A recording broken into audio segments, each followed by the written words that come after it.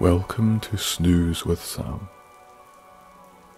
Scottish ambient sleep stories, meditations, and writing pseudo-novels that I hope one day might be published by Bloomsbury.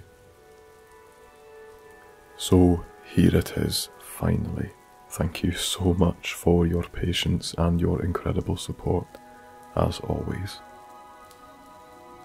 Now, every now and again I like to create something special, or what I would consider special. These are the types of stories that consume me for weeks on end and have my heart and soul poured into them, and this one is no different. I wanted to create something that could have been written by J.K. Rowling herself, perhaps as a prequel or extension of the Harry Potter series. I wanted to take the world of Harry Potter and run with it. But not only that, I wanted to immerse you to a whole new level, to create a movie for the mind or a picture in words. But don't worry if you're not a Harry Potter fan or are unfamiliar, you will still love the journey of imagery and ambience, I can assure you that. The story will have you encapsulated. So when you are quite ready, lie back, take a nice deep breath, and enjoy the Philosopher's Stone, an untold story.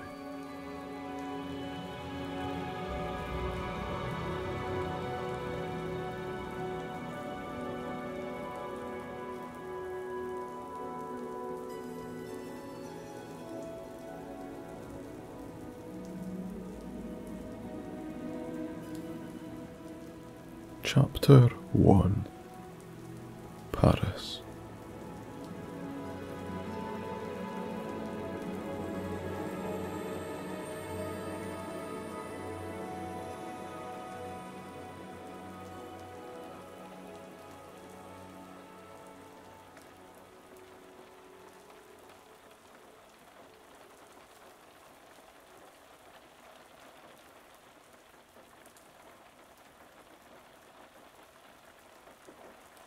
My dear child, it is beyond imperative that this is kept a secret.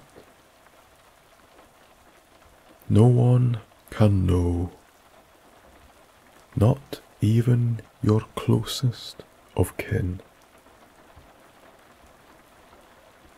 The old man shuffled to and fro across the lounge floor, agitated, not knowing which way to head or where to place himself. His feet itched, his frail hands shook, and his mind clearly spun. Be calm, Nicholas. You must settle, please. You need not worry, you assured him.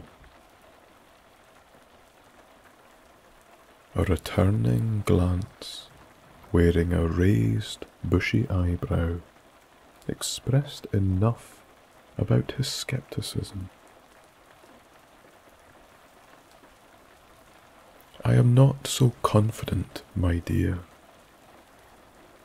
Neither am I about your understanding of the severity of the potential consequences should the stone fall into the wrong hands.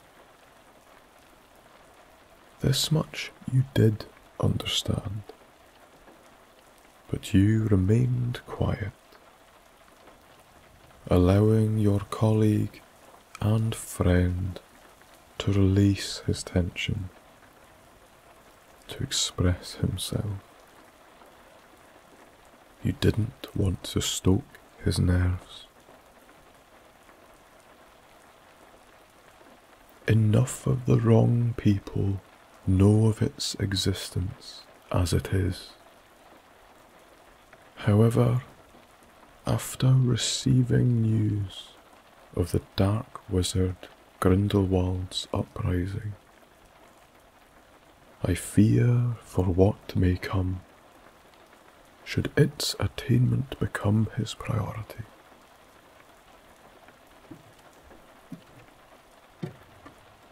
Nicholas mooched wearily in the direction of the front-facing paned window of his Parisian apartment, gazing out across a bustling 1920s Paris.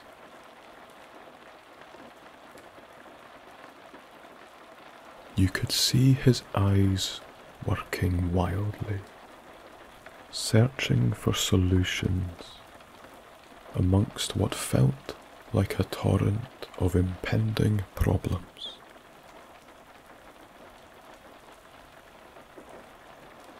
It was a very flat, grey day in Paris. The Eiffel Tower stood stoutly, guarding and overwatching. Drizzly rain pitter-pattered on the window panes. Water droplets crept south, some jumping, some seemingly still. Dim headlights of coach-built Citroens, Renaults, and Model T Fords crawled along cobblestones, meandering through trench coats, top hats, and ankle-length dresses.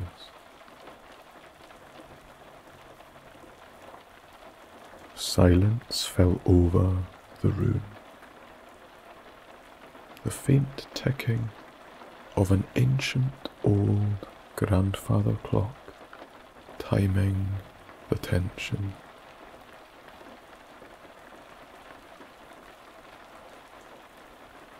With a great sigh, the old man turned slowly, looking defeated, and shuffled over to a large, battered desk beside a great golden floor lamp, trimmed with bronze and purple feathers, which looked as though they'd once belonged to some fantastic beast.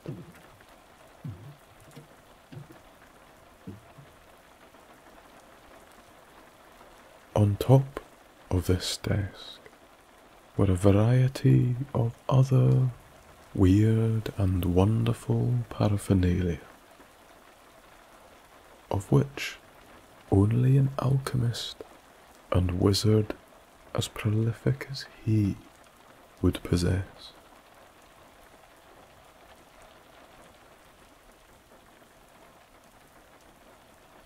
A crystal ball set into an outrageously trimmed obsidian mount.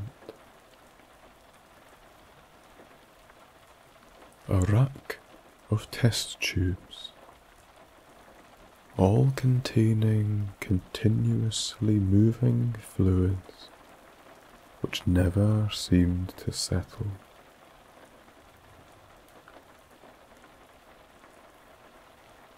Trays and sealed petri dishes of colourful powders, collections of dusty books, big and small,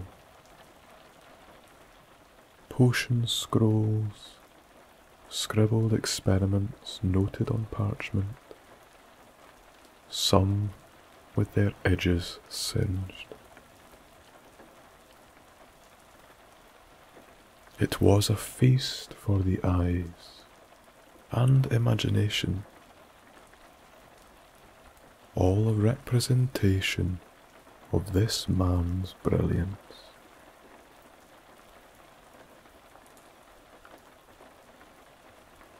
Sliding open the middle drawer of this desk, he pulled out a small black cloth, perhaps made of silk. Inside this silk nested something unidentified, but you were sure you knew what it was and what was contained within. Nicholas turned to you, a sympathetic smile, desperately trying to escape.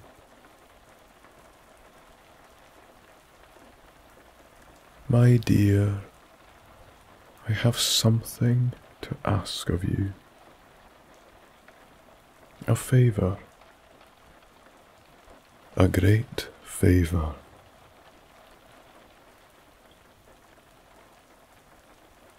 Taking your hand, he opened your palm and placed in it the silk parcel,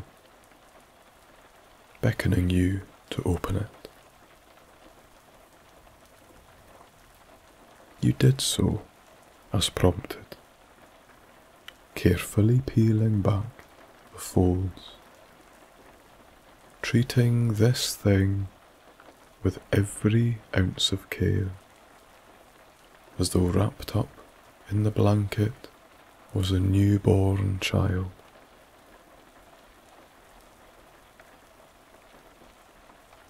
The final lifted piece revealed a deep, glassy rock, ruby in colour, about the size of a small apple.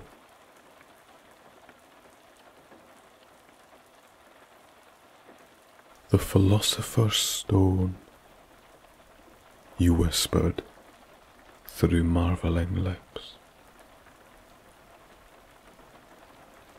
Nicholas nodded in appreciation, though you suspect he was sharing your marvel, even still, all of these years later.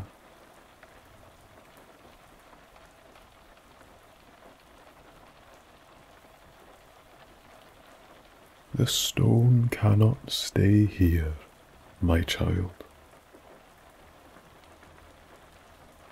I am asking you to take it somewhere safe. The stone must be lost.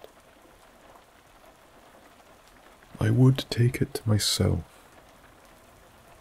but as you are well aware, I would struggle in my frailty, and would likely not succeed in taking it to safety. I would not ask you otherwise. But you are a great friend, a wonderful soul, and I trust you like one of my own. This is why I am asking you.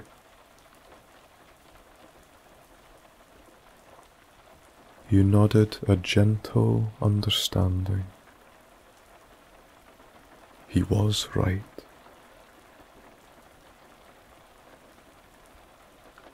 Where must I take it, Nicholas? You asked.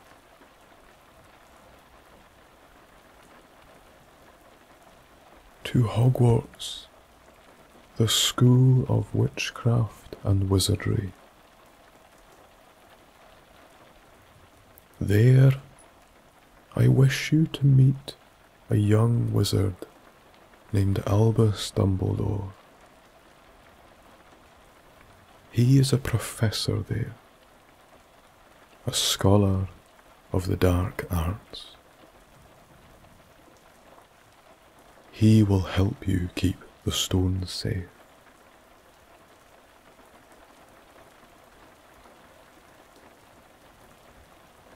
The old man also handed you a stamped and sealed letter and told you not to open it until you reached King's Cross Station.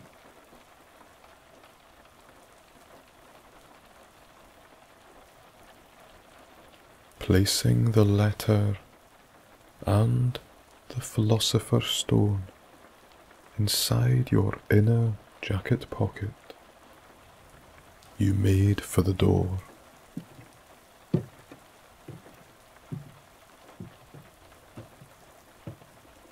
One last thing, my dear, Nicholas said. Bonne chance, et sois prudent. Merci, Nicolas. You smiled. With that, you opened the door, stone safely stowed in your pocket, and left for Hogwarts.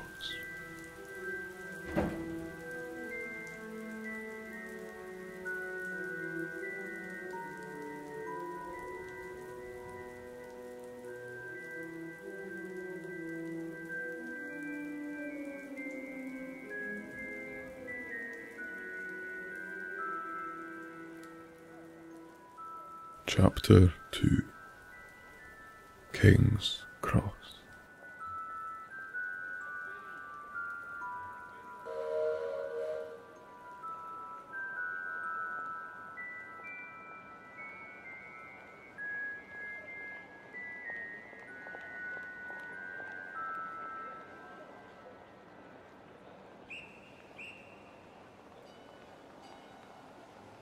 King's Cross Station was a wonderful feast for every sense.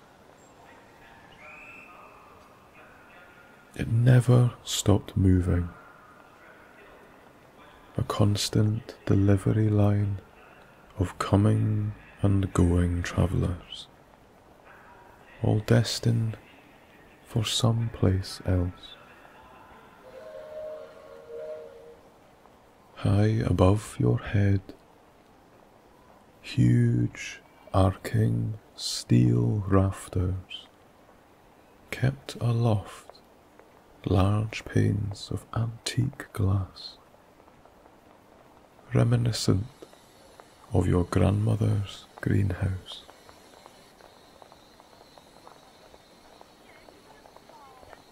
The time was 9:55 in the morning. Everywhere you looked, merchants, buskers and beggars all jostled and performed for the coins of those passing. Crowds hummed, trains whooshed and hooted, conductors whistled and cried. You merely tried your best to avoid being drawn into the whirlpool of scarcely organised chaos.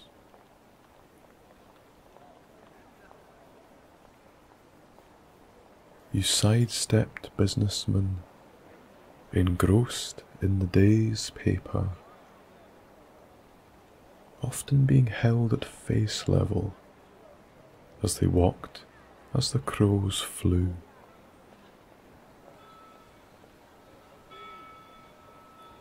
How they could see where they were going, you had no idea.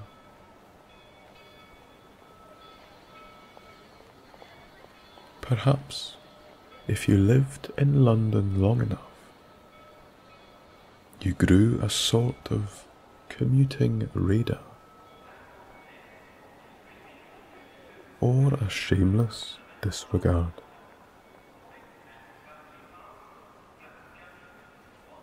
Either way, their execution in cow-ploughing their way through the crowds was admirably effective.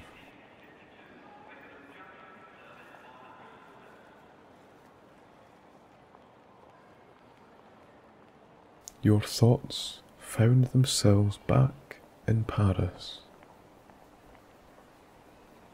The Philosopher's Stone. The need for it to be taken to safety.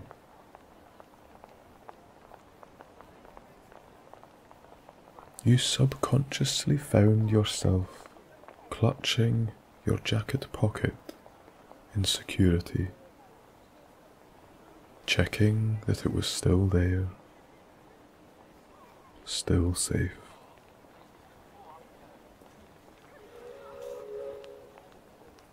And Nicholas, the infamous Nicholas Flamel.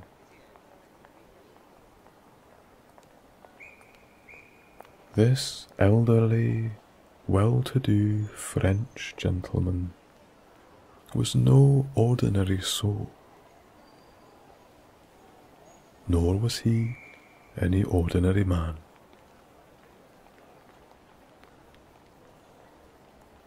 He was a profoundly talented alchemist and powerful wizard.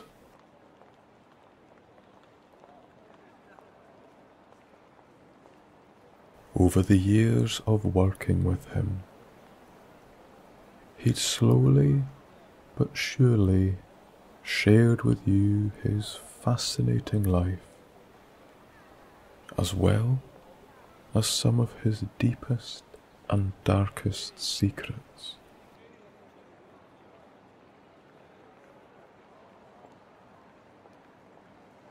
Born in the 14th century, Nicholas had attended Beauxbatons Academy of Magic in the Pyrenees Mountains of France.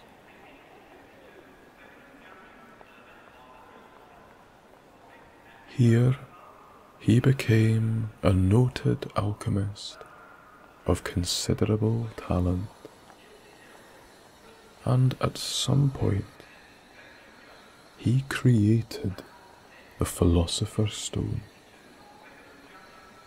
an item of immense magical power.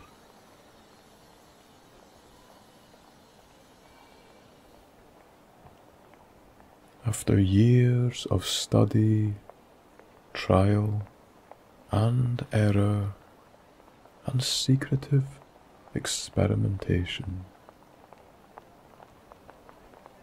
Nicholas managed to create the elixir of life, a potion that made the drinker functionally immortal as long as it was regularly ingested.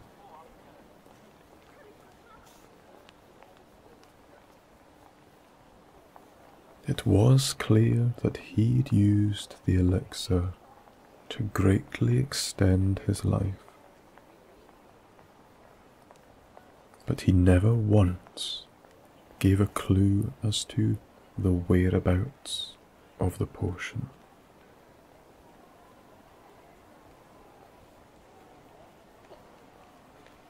The stone, however, was a secret he'd confided in you about a number of years ago. The very stone in your pocket.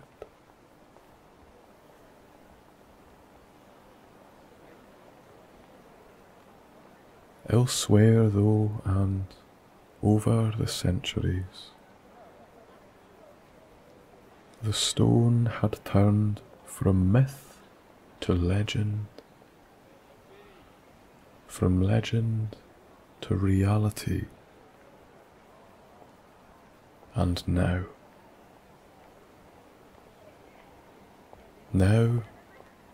its existence and location were said to be known, not least by the dark wizard Gellert Grindelwald. This is why Nicholas had entrusted you.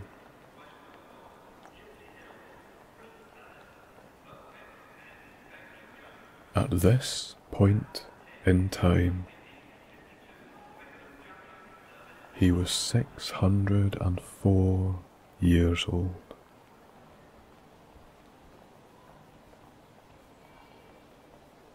And what of this Albus Dumbledore fellow? He wasn't a name you were altogether familiar with, but it rang a bell somewhere.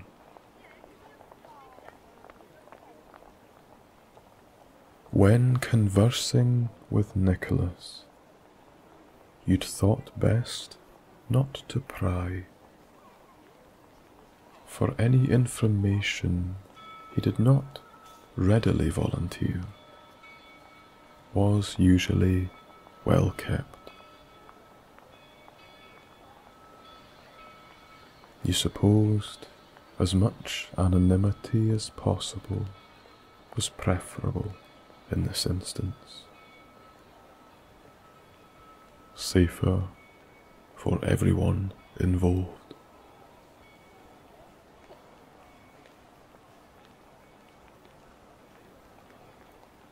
Brushing shoulders with a rushing businessman, briefcase and umbrella clenched in his tense fist, you stirred from your thoughts and became aware of a piano ringing out through the halls.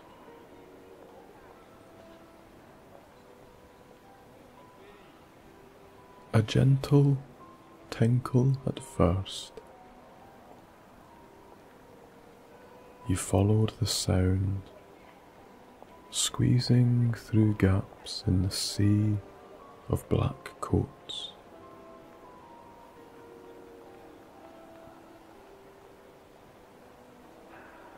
The music grew closer and closer until the dancing feet upon sprung piano pedals became visible through the legs of many a spectator.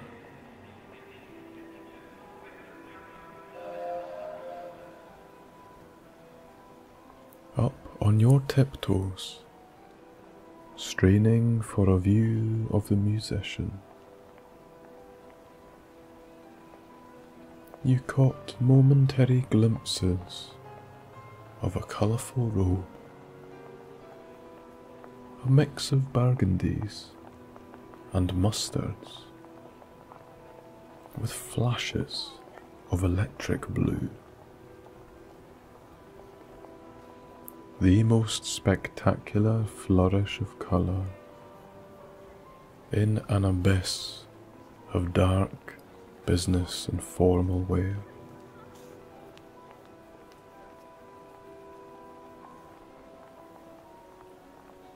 This person was a man, that was for sure, with curly-toed brown shoes and grey pinstripe trousers.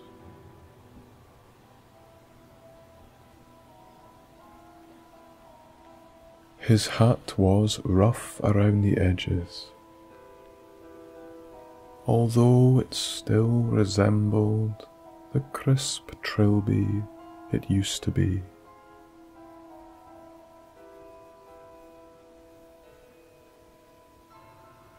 The tune which he played upon the piano keys was beautiful, bewitching, and evocative,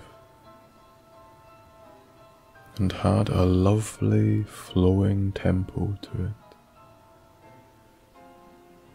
and he played effortlessly.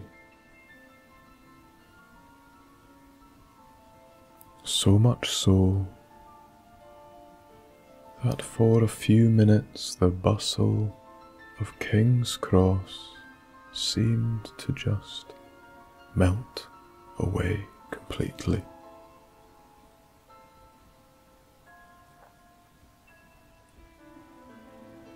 For those few moments, it was just you and the floating musical notes which rung out through the rafters above.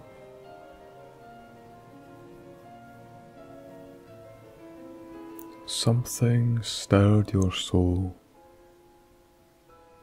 and again you suddenly became aware of a weight in your breast pocket. The stone. With a pat, he confirmed it was still in place, and you passed a relieved sigh through pursed lips.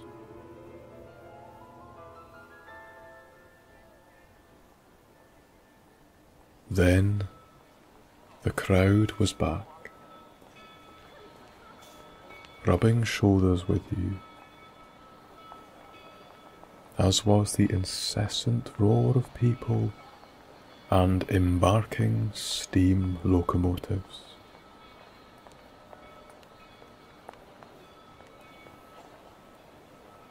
Shrugging and blinking yourself present, a few gaps opened up ahead as the crowds dispersed and revealed something bizarre.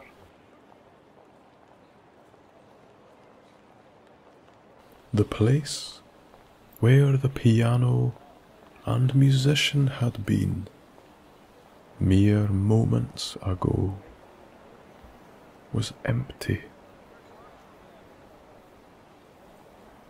bare. They were gone. No more music, no one there at all.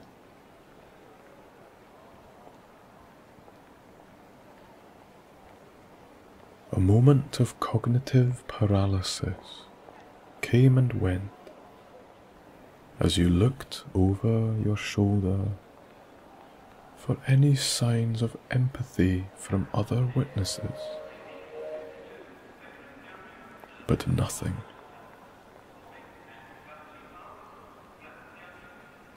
Everyone moved around as if they'd seen nothing at all.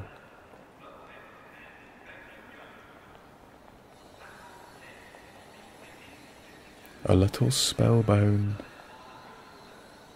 still trying to process what it was you just witnessed. You stepped away slowly, still staring at the spot on the platform on which you'd just seen the colourfully dressed piano man.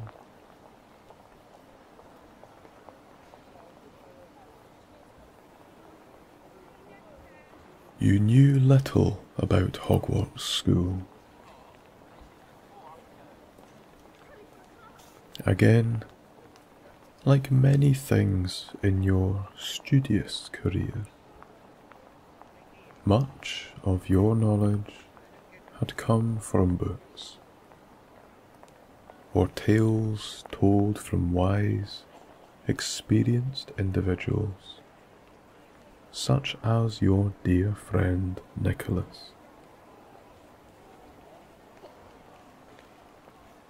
As far as Hogwarts went, you'd seen painted pictures depicting a tall castle overlooking a great lake, surrounded by vast forests. All very fantasy fairy tale, you'd thought. No one had ever told you where it actually was.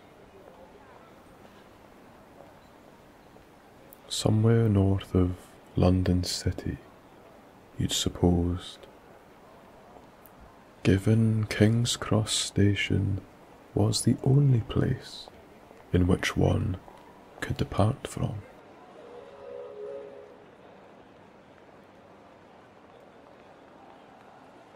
With that thought, you wished to check the next available departing to Hogwarts School.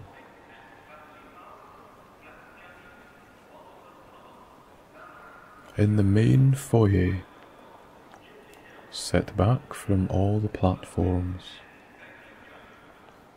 a throng of bodies gathered around a constantly changing notice board of departing and arriving trains.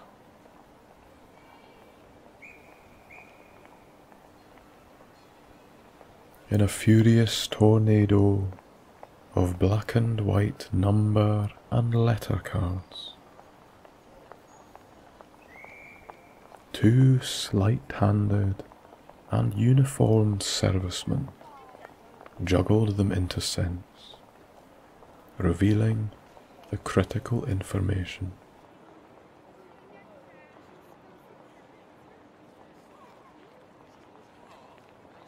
Scanning the whole board again and again, you couldn't see anything concerning a Hogwarts stop. Nothing at all.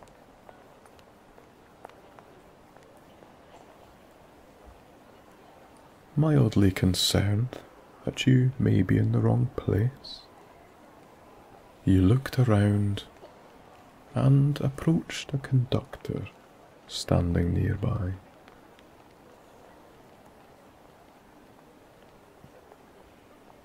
"Excuse me, dear chap," you spoke.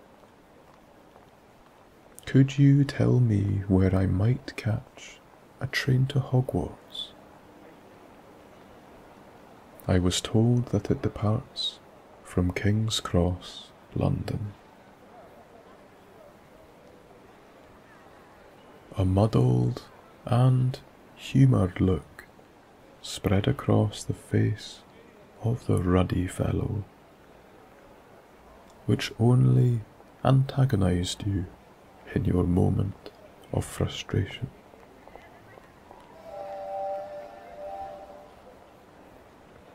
"What was that? Hogwarts? Are you joking me?" "Ha!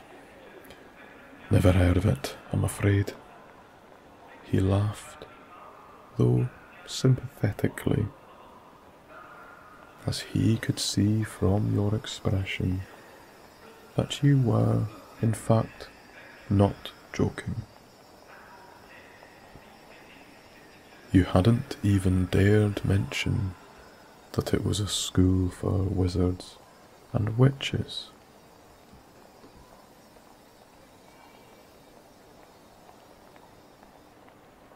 Defeated and disgruntled, you retreated to a quiet corner of the station.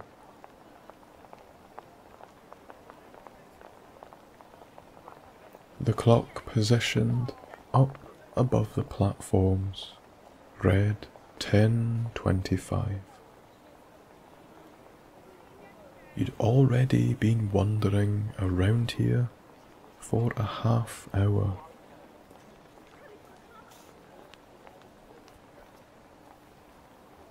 What do I do now? You said to yourself. In an unfamiliar place, surrounded by unfamiliar people, this was the last thing you needed.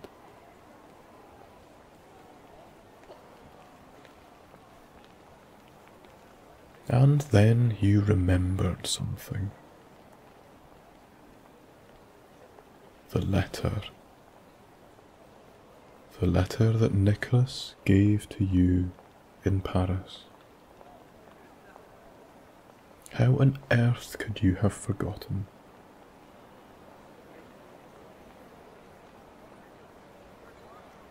Hurriedly, you reached inside your breast pocket and bypassed the stone to withdraw the small, wax-sealed envelope.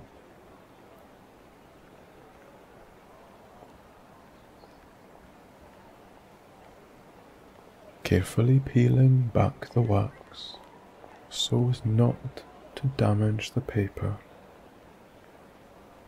you took out a folded note.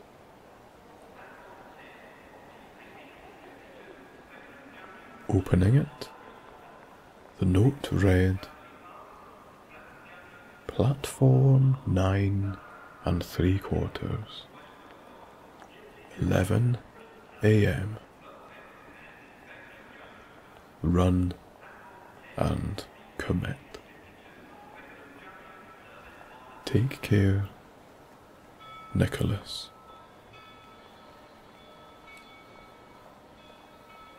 That was it. 9 3/4.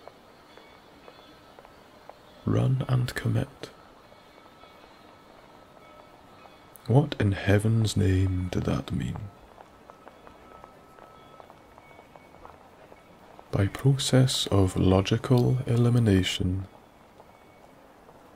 you searched around for a sign pointing to platforms 9 and 10, and made in that direction.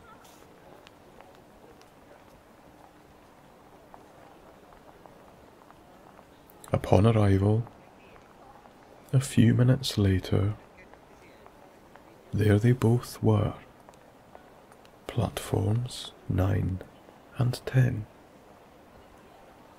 separated by a sandy brick archway running between them.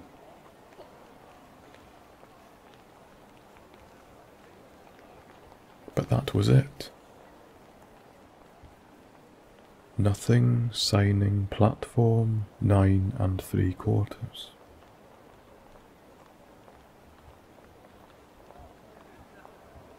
Run and commit. You remembered that this was a wizard you were dealing with.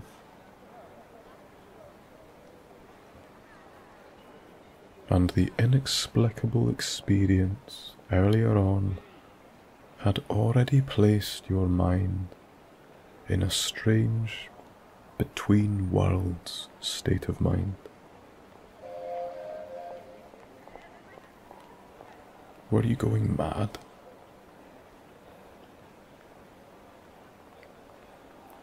Staring at the wall between the platforms, you contemplated the ridiculous. Run and commit. Run and commit.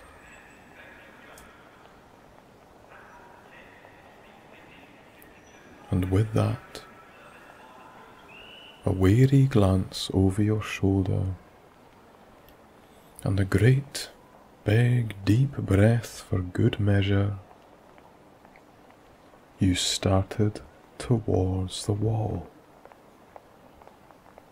aiming squarely for the bricks between platforms 9 and 10.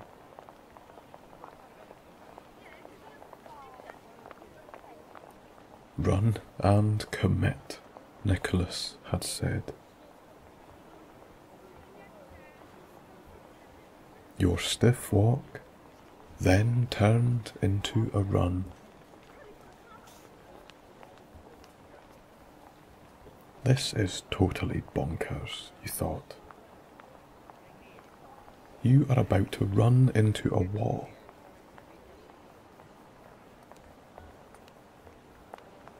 Upon approach, you closed your eyes and waited for the inevitable impact.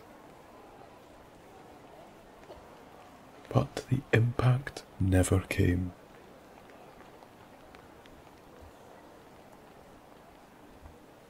With a great leap, one which was unnoticed and invisible to the onlookers of King's Cross, you ran at the wall between platforms 9 and 10 and vanished.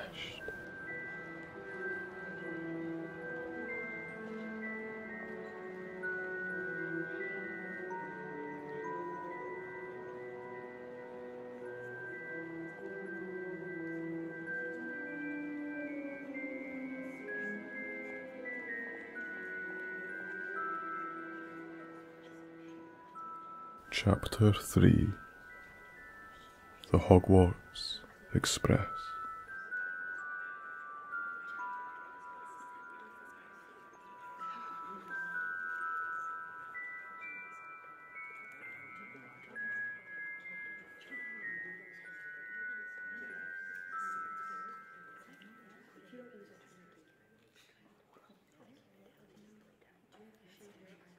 This day was turning out to be one of the most bizarre of your life.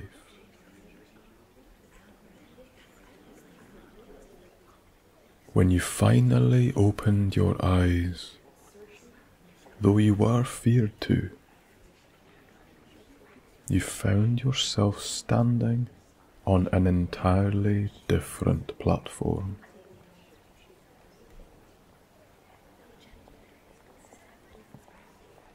This platform was much smaller, with a far cosier bustle about it.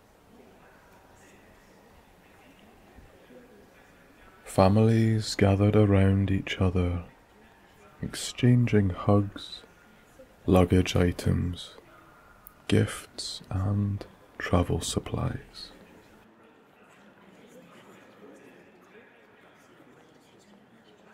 Lots of the younger folk were all dressed the same, like a school uniform.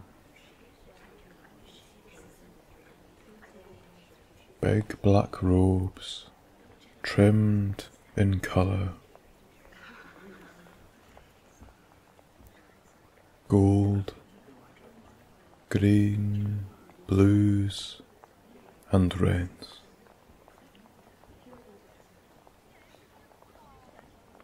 Spinning on the spot, you searched for some form of identification of where you, as a matter of fact, were.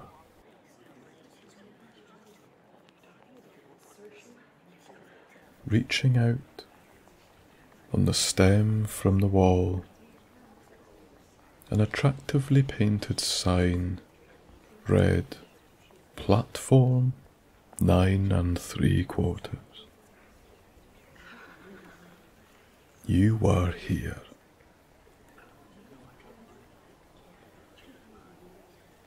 Eventually, you relaxed your tense shoulders, your eyes still a little wide from leaping through a solid brick wall.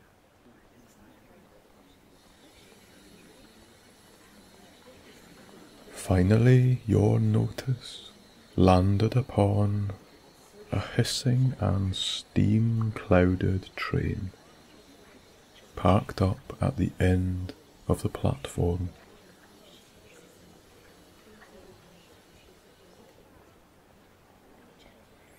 Sidling a little closer, you pulled up to the side of a passenger carriage.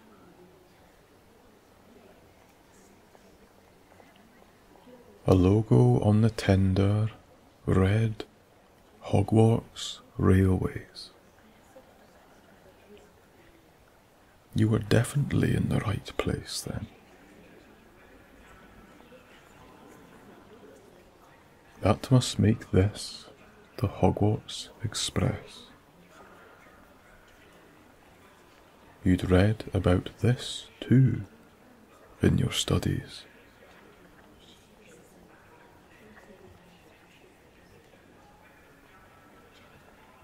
Taking a few steps back, you drank it in.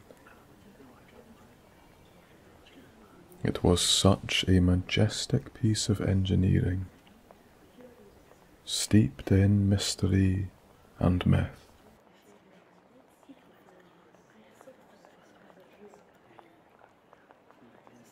The gorgeous, thick paintwork of coal black and deep crimson red was laced with gold.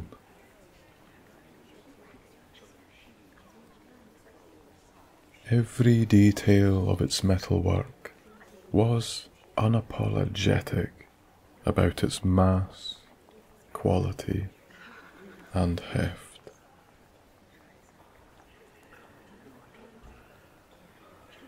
At the very front, at the head of the water tank, the black and gold placard sat proudly. The Hogwarts Express, the gateway to Hogwarts School.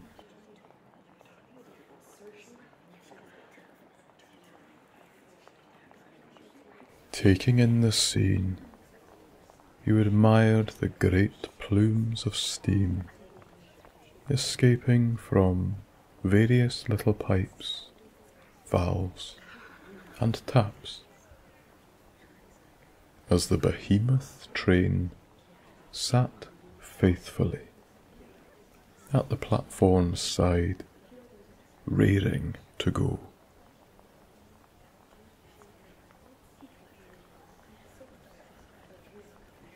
This didn't feel real, not in the least. But dragging your hands over the cold case iron of the piston housings, reality finally set in.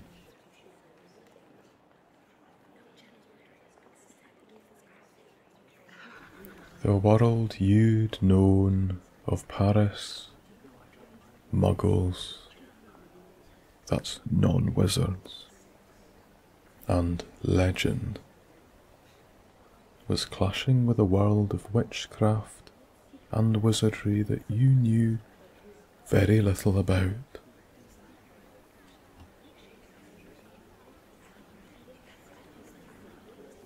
Until experienced, how was one to connect with it? You suppose you hadn't truly believed. Not much beyond your experimental alchemy, anyway.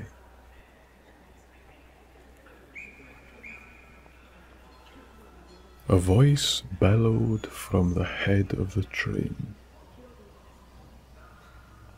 All aboard the Hogwarts Express. 2 minutes. The conductor, dressed in a rich maroon uniform, dangled from a handle on the side of the lead carriage. A quick check of your pocket watch confirmed the time to be just after 10:58 in the morning. right on time.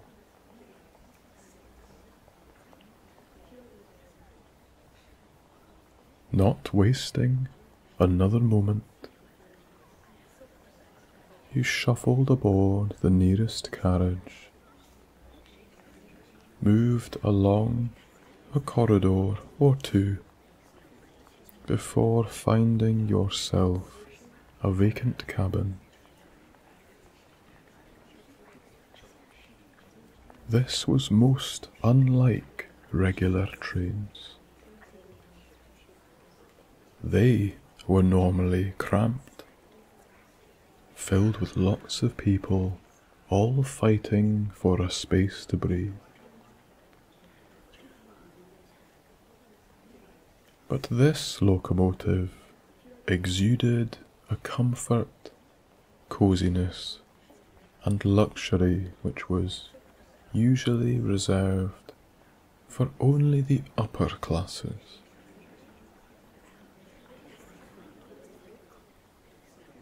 And it wasn't busy at all. How novel. How novel indeed.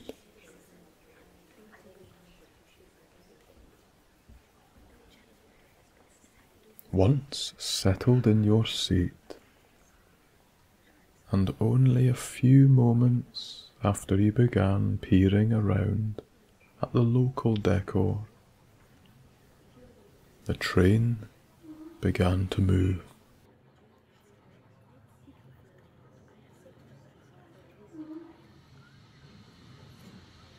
With a couple of distant shunts and bangs,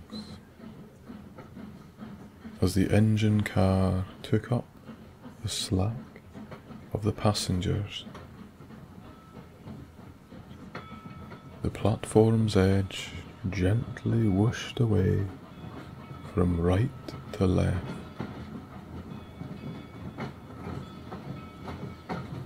And out of view sped King's Cross Station, and the journey was underway.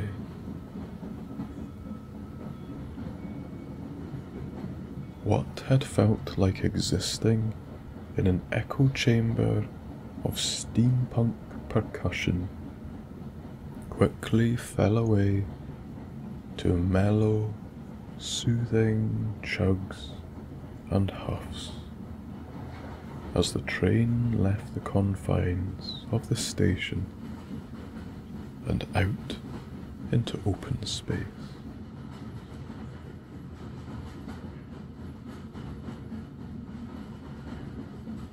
Over the course of a few hours, industrious suburban London, if that's even where you were, bled into sporadic chimney smoke villages. They themselves dispersed even further beyond into rural countryside, lined with quaint dry stone walls and arable farmland.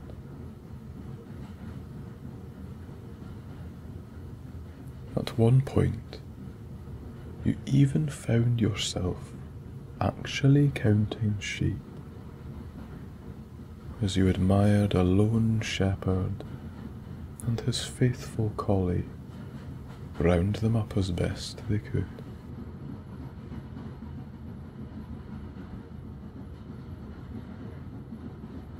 The longer the journey went on, the further distance there was between farms and livestock.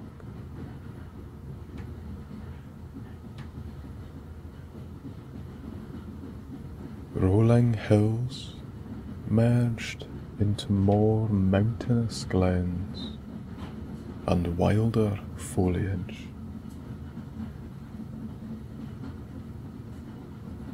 And those tame farm animals were replaced by wild raptors, fowl, and hares.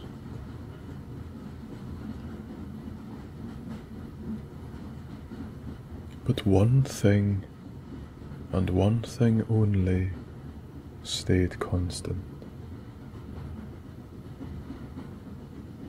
And that was the Hogwarts Express itself, which huffed and puffed as if born to do it.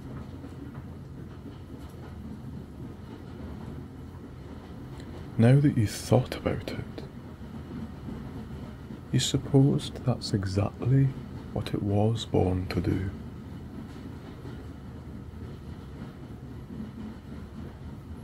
Recalling a work of literature on Hogwarts, you read that before the Statute of Secrecy was put into place, and that was a wizarding law put into effect to prevent the persecution of witches and wizards from muggles.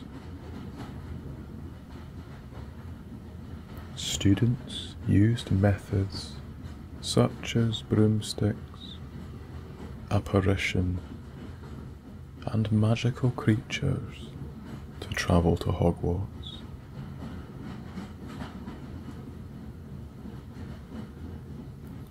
Afterwards, port keys were initially used. A port key was an enchanted object which would transport a person to a pre-specified location, by the way. However, this caused many logistical problems.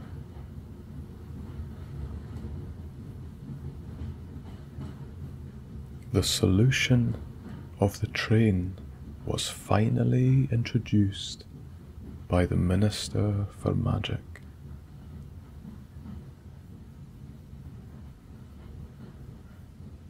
The exact origin of the Hogwarts Express was uncertain, but it was rumoured to have involved 167 memory charms, and the largest ever mass concealment charm performed in Britain.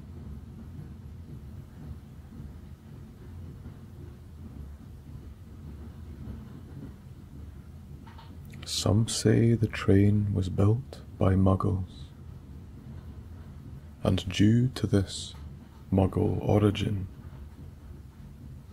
many pure-blood parents disapproved of the train, but could do little about it, as the Ministry forbade any other method of travelling to Hogwarts.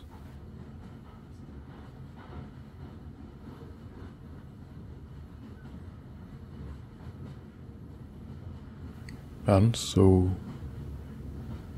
there you were, aboard the most mystical of locomotives,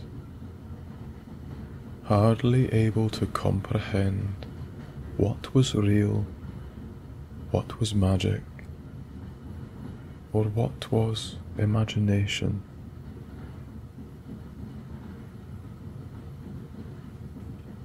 But you suspected a hint of denial, merely struggling to detach fully from your scientific roots.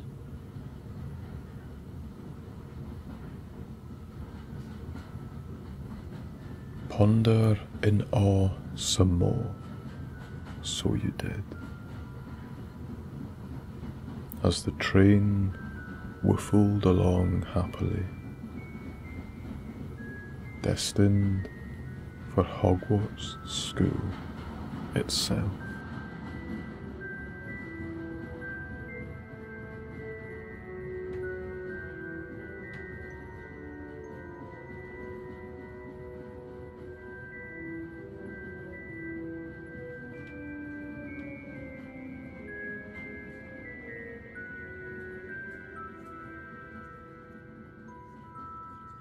Chapter 4. trolley.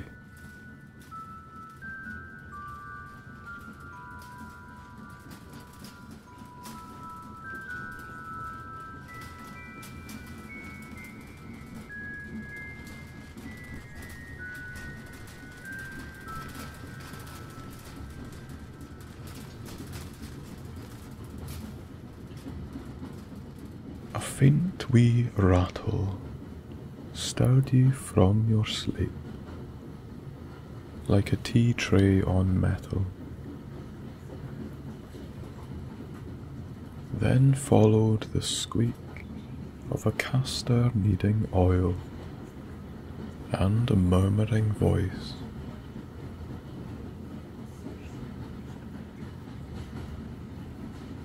Through bleary eyes, you rose up from your catnap with a sharp inhale of fresh air, though you felt as though you'd been asleep for hours. Such was your grogginess.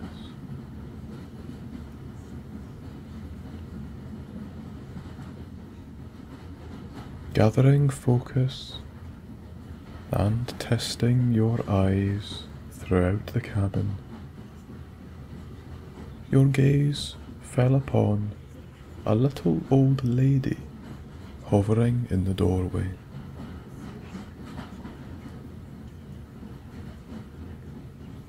You got a mild startle from her presence.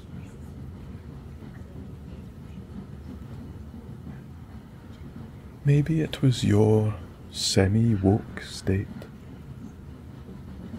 but you swore there was something witchy about her.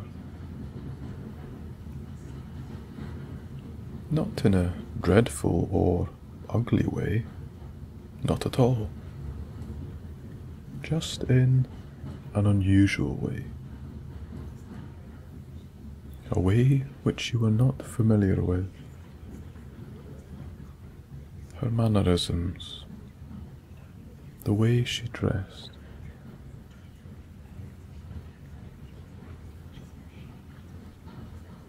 Anything from the trolley, my dear? She said sweetly. You were still half asleep,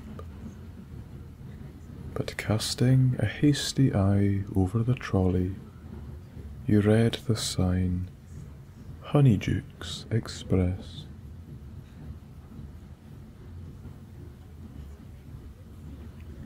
Oh, my apologies, dearest. Good heavens, I must have dropped off for a moment or two. You feigned through blushing cheeks. The trolley lady giggled with a raised eyebrow or two. Perhaps you did, perhaps you did. Though you suppose she saw through your optimism.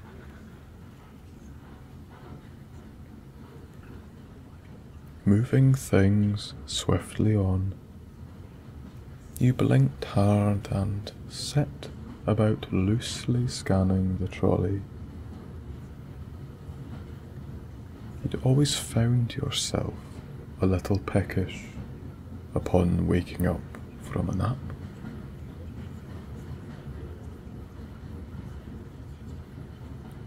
What do you recommend for a first-time traveller upon this marvellous express? You conversed cheerily.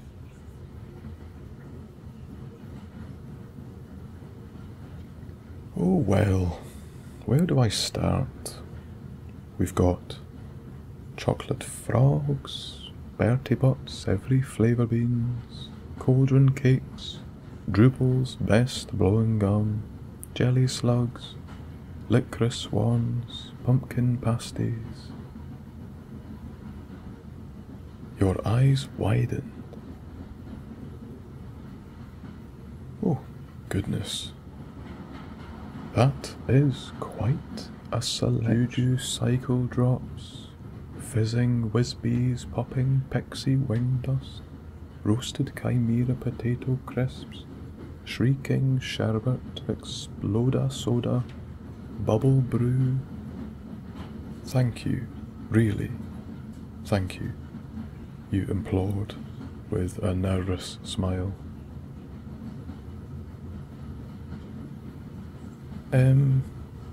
Do you have any tea? Tea? I'm afraid not, my love. But actually, I'm pretty certain I've got a few peppermint teas in my handbag. Won't be a minute, my darling.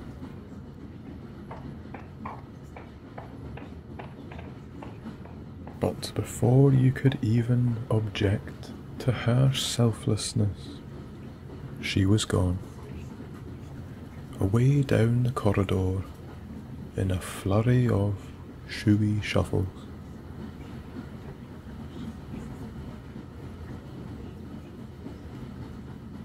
Not wanting to be rude, you glanced over again the vast array of sweets and candies, feeling your teeth ache in sympathetic anticipation.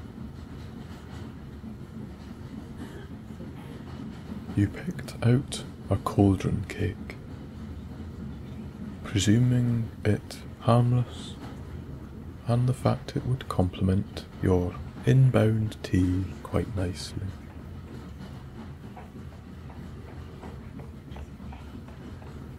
After a brief moment, the wee old witch was back with a little pot, cup, and saucer, and placed it down on your table. Thank you oh so much. You really shouldn't have. Here, I'll take this cake too, you said, handing her some money.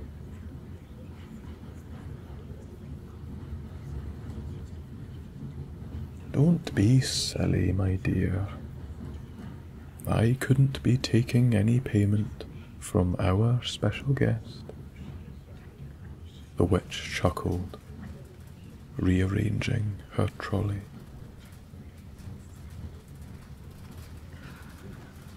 Special guest? What do you... But before you could even finish your sentence, she was shuffling her way down the carriage, onto the next cabin.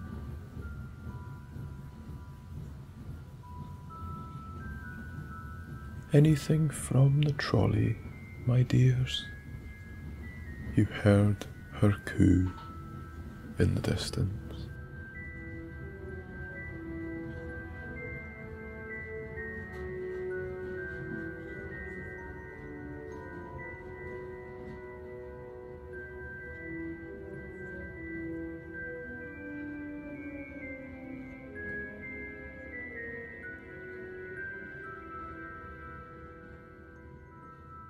Chapter 5 Hogwarts.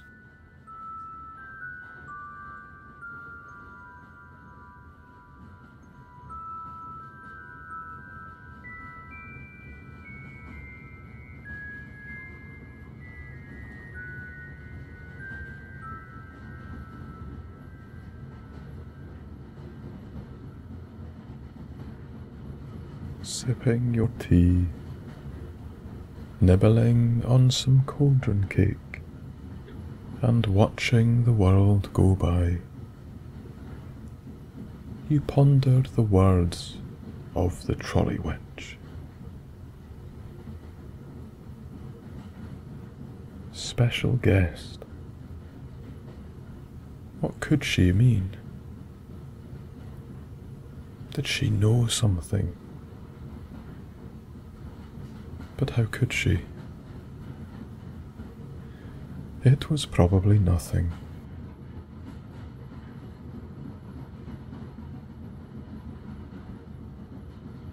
The Hogwarts Express broke free from the confines of the glens and mounted the famous viaduct, a stunning series of archways high above the ground, arcing around in one big semicircular curve.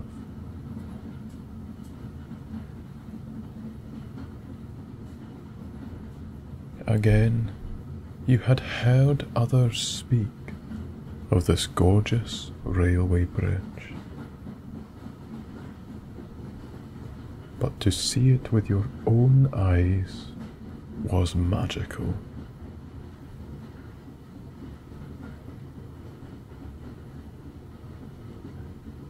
You picked out the details in the brickwork,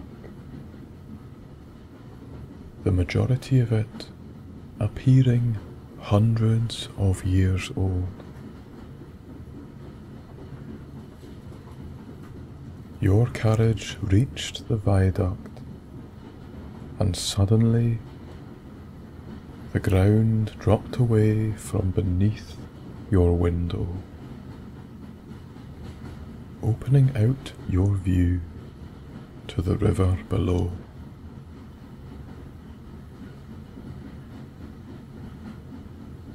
You'd be lying if the pit of your stomach didn't lurch a little.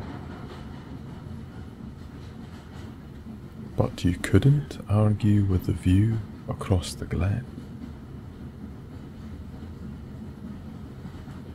For miles it lay, as far as the eyes could see.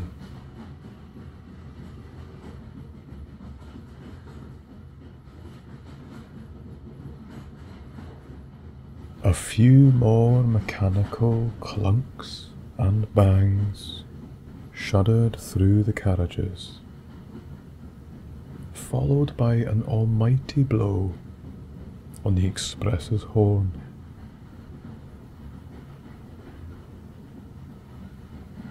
The train was slowing down. You were nearly there, at long last.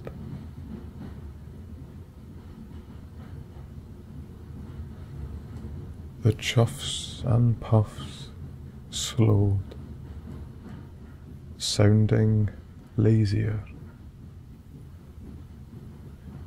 Wisps of steam passing your window every so often.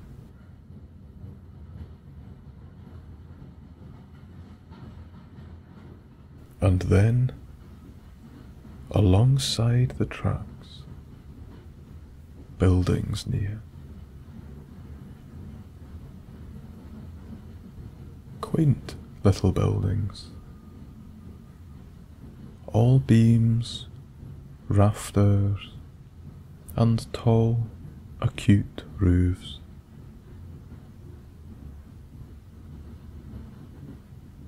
And then a platform's edge slid into frame.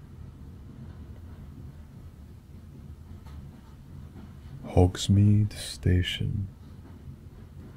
A dangling sign read in handwritten scripture.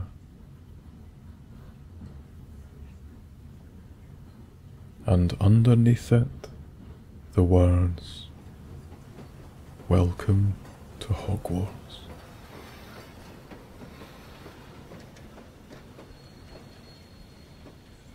Tingles of nerves and anticipation coursed through your body. You were here.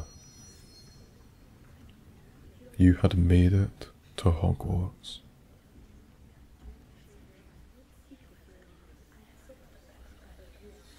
The train pulled up to a stop, and the whole great behemoth of a locomotive sighed a relaxed sigh. Steam and pressure billowing out all around.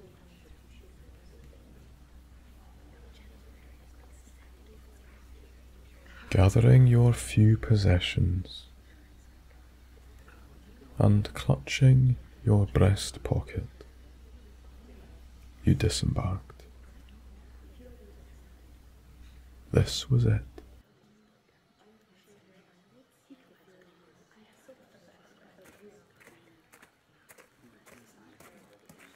Following everyone else, and occasionally for your own security, signs for Hogwarts School itself.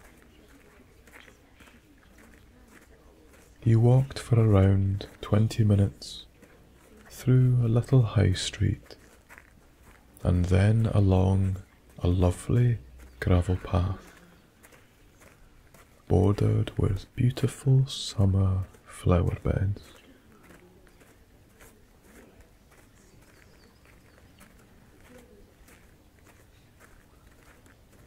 Their aromas and vibrant colours were bewitching in themselves,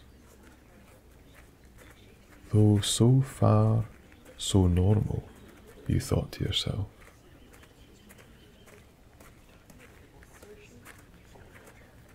That was until you reached a set of tall iron gates, bordered by a great stone wall. You paused. This looked serious, but everyone else seemed to be going through without hesitation.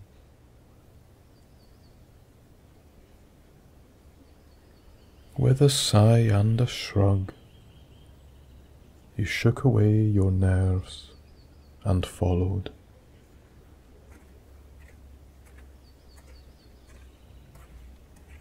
And it was in that moment, as you slipped through the great iron gates, that everything changed.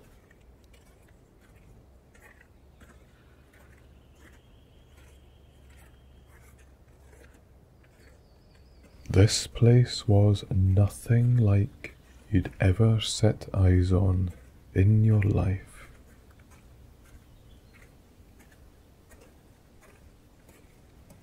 No matter which direction you looked, you were dumbstruck.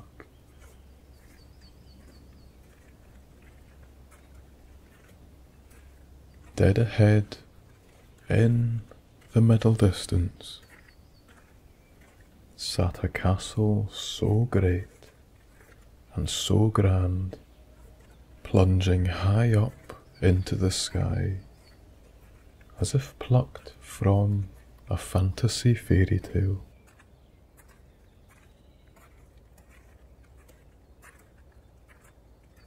You couldn't even count how many turrets there were, or how many levels there were to each wing. So many were there.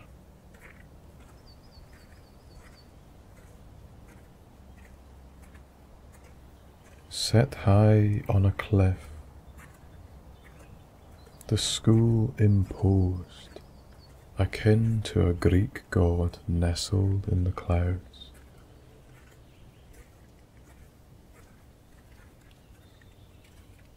To one side, a vast sports pitch, lined with colourful spectator stands, and to the other, the great lake which you'd seen in paintings.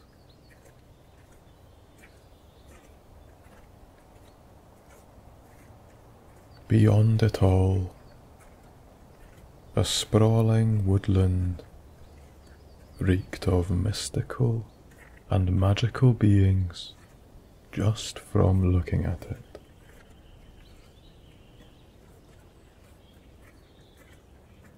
It comprised of twisted willows and giant oaks so characterful, you wouldn't be surprised if they all had names and talked.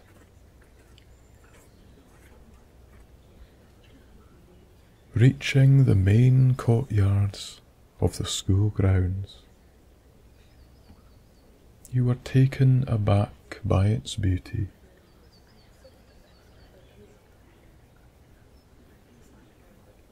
Everywhere you looked, enchanted candles lit the way and scattered Gothic shadows of stone-carved goblins all across the castle facades.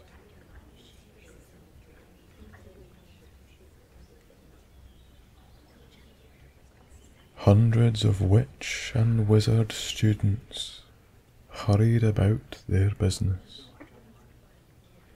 holstering books, wands, and beautiful animals, the likes of ferrets, weasels, rabbits, cats, and more. All clung to their owners in life-bound companionship.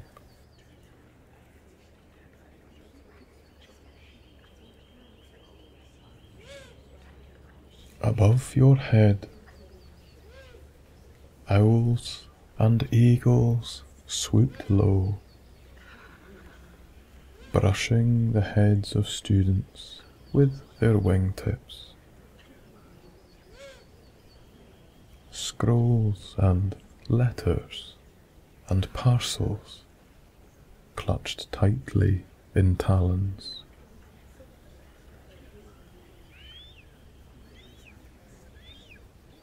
It was almost overwhelming.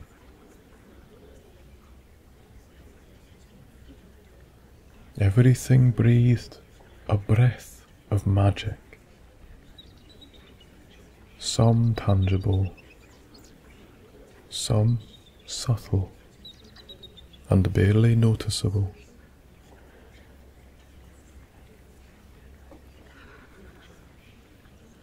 Feeling the stone jab your ribs as you twisted this way and that, eyes transfixed on all that surrounded you. Your mind was brought back to the primary objective, Albus Dumbledore. That was the professor's name, wasn't it?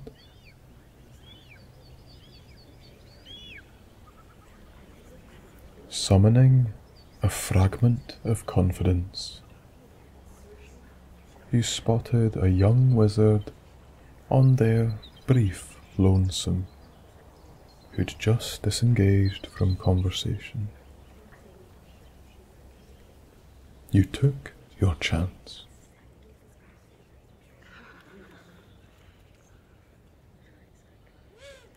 Excuse me, young sir, but may I ask you the whereabouts of one Albus Dumbledore?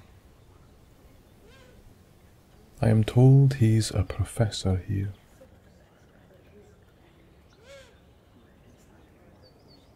The boy cheerily responded. Oh, why yes, of course. It's quite simple, really. And so the wee wizard proceeded to list such a bewildering array of routes, coordinates, and hand gestures. You swore the puppeteer who was controlling this chap was having a seizure.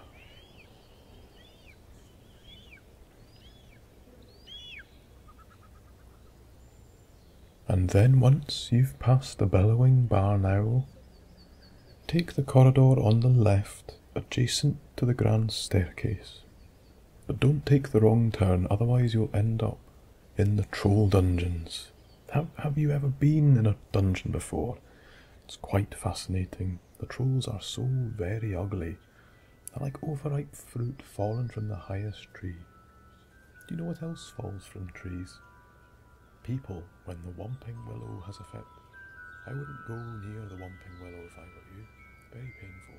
Nobody ever likes to walk away from that. That's even if you do walk away. Things fierce. All sorts of things about it.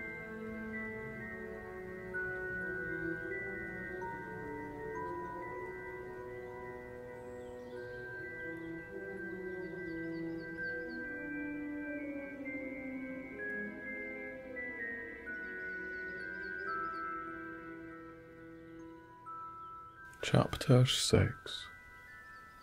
The Great Wizard.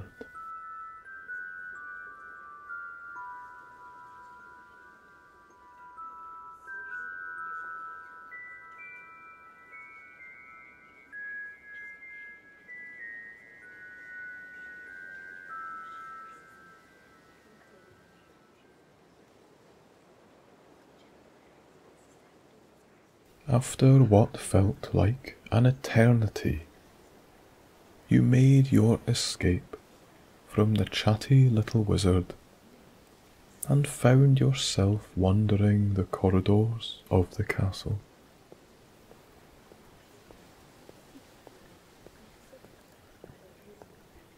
The shattering array of directions to Dumbledore's classroom rang vaguely in your head,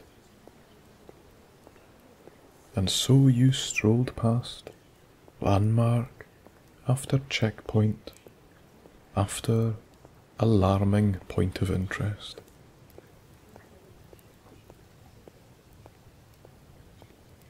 For 15 minutes you meandered past all sorts of strange and curious things.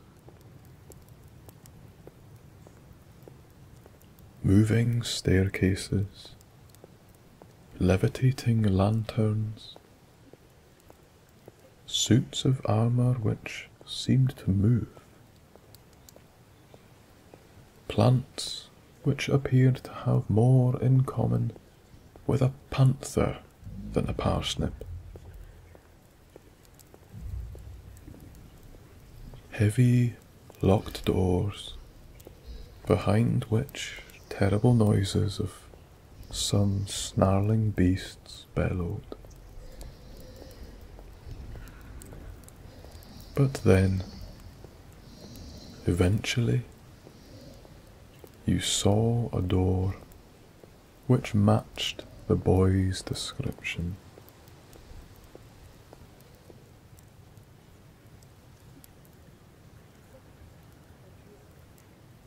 At the far end of the corridor, lit with candles on either side, was a dark-coloured wooden door with a purple crystal knocker.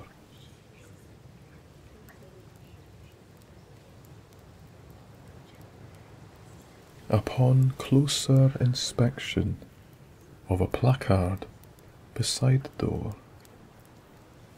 were the delicately written words of Defense Against the Dark Arts, Professor Dumbledore.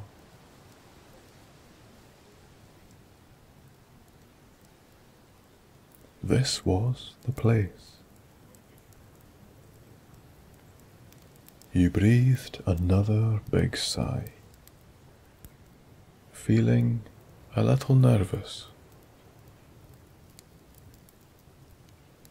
It felt like that was all you'd been doing since your arrival.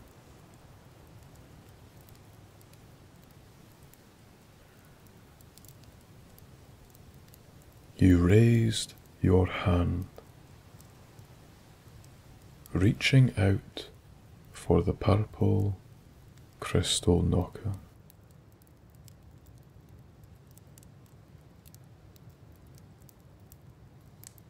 Come in, my dear.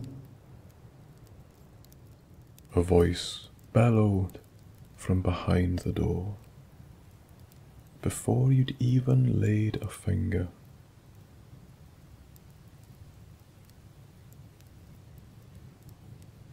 A little surprised, you retracted your hand and instead reached for the stout metal doorknob and pushed with a twist of the wrist.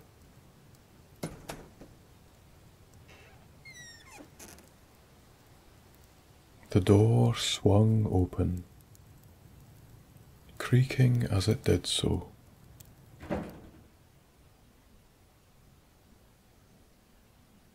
The room was dim, faintly lit here and there on bookshelves which brimmed with literature.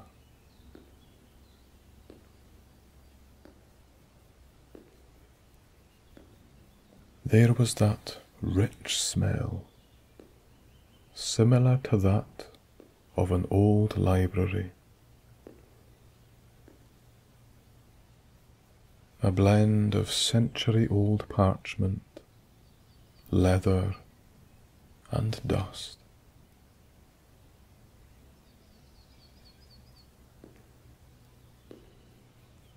Stepping inside the threshold, you became aware of a man standing at the far side of the classroom, beyond the ragged desks.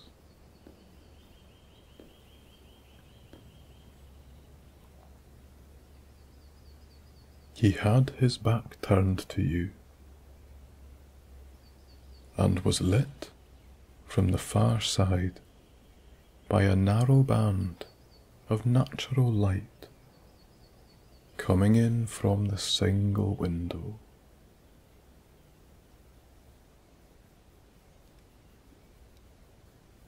Airborne dust particles gave the light mass and texture.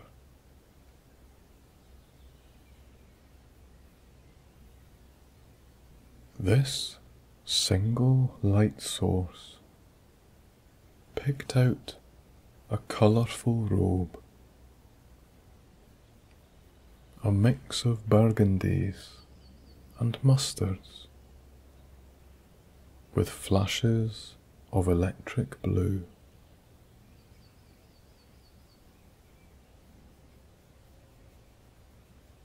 He wore curly-toed brown shoes and grey pinstripe trousers.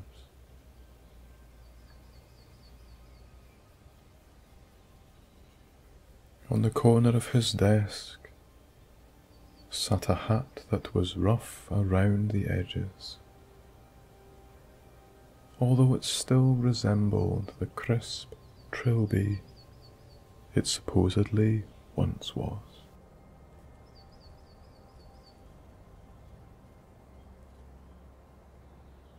A rabid pang of déjà vu rattled your conscience. It was deeply unsettling.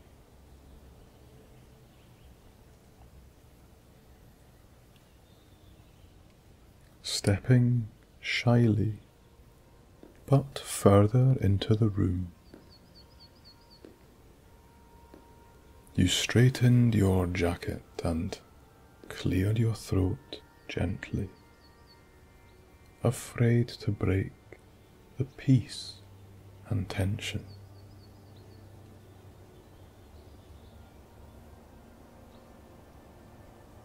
You reached in and pulled out the soft velvet cloth, unravelling the Philosopher's Stone in your hand.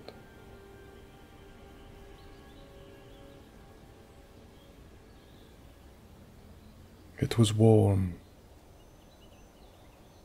warm from its long travels, never leaving your protection.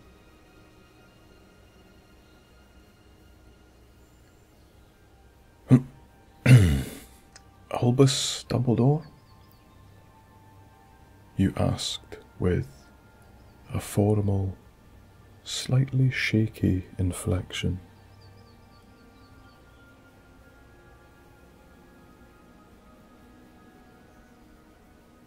I do hope your travels were perfectly comfortable, my dear. The great wizard spoke softly, turning on a foot with the warmest of welcoming smiles. I have been expecting you.